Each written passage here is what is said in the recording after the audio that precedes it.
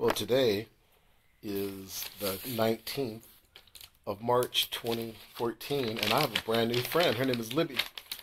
And I think she's a 13-year-old beagle. She's a sweet thing, but she can do tricks. I'm going to show you something that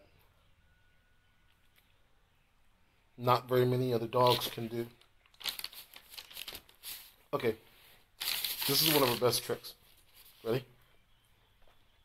Watch this. Libby? Little girl? Okay, Libby, sit down. Oh my goodness, you see that? She took the advanced move. Not just sat down, but laid down, thus ending that second unnecessary stage of the next trick, knowing lay down was coming soon. So she did the sit down first, then notice the immediate lay down. But most importantly, watch this. I need to reward her. Here, girl. Just give her a little something, something.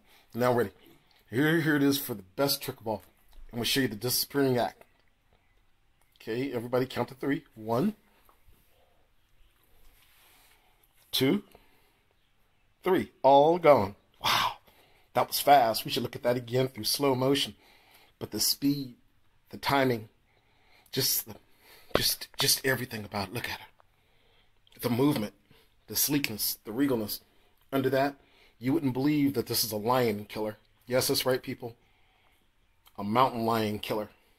You're looking at the only one in North Scottsdale, the one that survived the initial attack. She attacked the mountain lion.